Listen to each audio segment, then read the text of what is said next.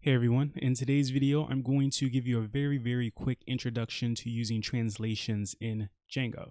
So to get started, what I'll do is I'll create a Django project. So Django admin start project, and we'll call this translation example. And then we'll cd into that directory. Next, what I want to do is I want to start up a project. So Python manage.py. I'll start app example. Okay, so I have the app inside of the project. So if I open this here, now I want to add that example app to the settings. So I can do that in here.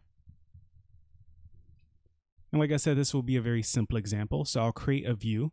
And what I'm going to do is I'm going to have a view that has some translated text in it. And I'll also create a template that has translated text within it. So inside of example, the other directory, I'll go to views and I'll create a simple index, and I'll return render requests. This index should have requests as well. And then I'll return a template. So we'll just call this index.html. I'll create that in a moment.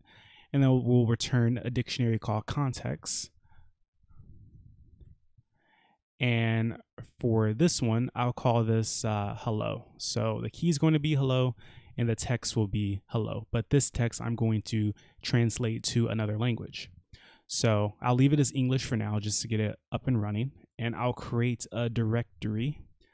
So example templates. I want to create a directory and then create a template file inside of that directory. Okay, so I have that here, and here I'll have some text that will be translated as well. So first I'll put the hello text here. So that's what's coming from the view. And remember, this is going to be translated.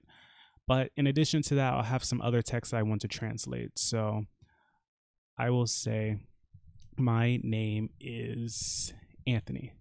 So I'll translate this. So it shouldn't be a string, it's just text. And since it's HTML, I'll wrap it in, let's say like H2 tags for now, and then I'll come back in a moment to actually do the translation. But I just want to make sure that the app itself is working so we can get to the translation part. So I have that, and now if I go back to translation example and then URLs, what I'll do is I'll import from example.views, or how about from example import views, and I'll create a path for that just on the index. And this will be views.index. And I believe that's enough to get the app up and running. So let's try it. Manage.py and then run server.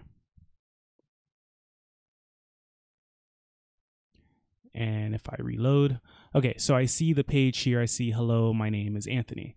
So everything is working fine. So to make the translation work, it's very simple. So in the code, I have a couple of options. In the views, what I can do is I can import something that will allow me to mark this as text to be translated. So what I'll do is I'll import from django.utils.translation. I'm going to import something called getText as underscore. And just as a note, when you're using this, you need to have getText installed on your system. So the Unix utility. So for me, I had to do apt-get getText. But whatever system you are using, you need to have this installed. So I'll post a link to it in the description below if you don't have this already, but just keep in mind that's what you need. I already have it on my machine, so I can't install it again. But basically all I did was this. So a sudo apt-get install getText. Okay, so we have this getText, and a common alias for getText across programming languages is just an underscore, just to keep it short. So it's a function. And if I pass in hello to that function, it will mark hello as text that can be translated. What I'm going to do is I'm going to have Django go through my project and search for all of the text that is marked as being for translation. So all the text like hello and what I'm going to do in the template. And what it's going to do is it's going to generate a file for me that a translator can come and modify. And then when the language switches for the app, the text that was marked will switch to the new language automatically. So we'll see that in just a moment, but that is how you mark it inside of your views. And inside of the template, you have to use trans like that, so translate, and then put the text that will be translated in quotes, and you put a closing percent in bracket there. So that will mark it as being for translation. So once I've done all of this, the next thing I want to do is I want to generate a translation file. So the first thing I need to do is I need to create a directory for my translations in my app, and I'll call that locale. So make directory example / locale.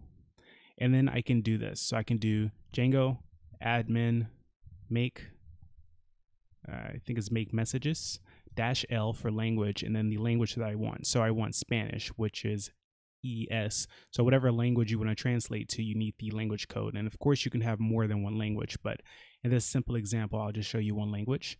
So make messages. And then it says processing locale ES. And if I go to the locale folder, I'll have this Django.po file. So it's actually in a subdirectory of ES as well. So if I had other languages, we would see that. But basically, if I scroll down a little bit, on lines 21 and 25, I have the message IDs that I'm going to be working off of. So these are from the code. So this is from the template, and this is from the view.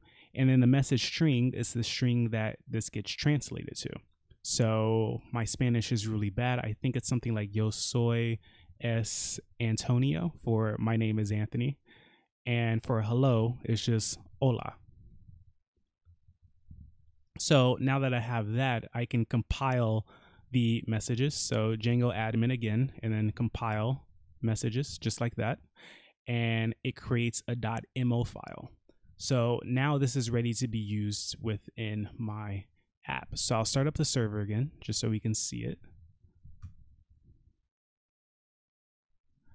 Okay, so I'll run this, refresh. And oh, I forgot to do something with a tag. So I forgot to load the tag. So I need to bring in something into the template. So that's pretty simple. We can just put it at the top here. And it's going to be, so load, and then internationalization. So I-18 in, just like that. So if I restart the server, this should work. Okay, so we see it's still hello, my name is Anthony. So the first way I'm going to change the language is by changing the language in the settings. So if I go to settings here for my project and I go down to language code, instead of English US, I can have ES for Spanish. So I save that and my app restarts. And now when I go back to my app and refresh, we see it says, hola, yo soy es Antonio. So everything else in my app is exactly the same, but the text has changed because I'm using a different language. And it's basically just looking at the file that was generated, that Django.mo file. So if I had other languages, it would be similar, but for this particular language, it's in my ES folder in .mo. So what I want to do now is I want to make this English again. So just to show you it's English again, I'll refresh and it's back to English.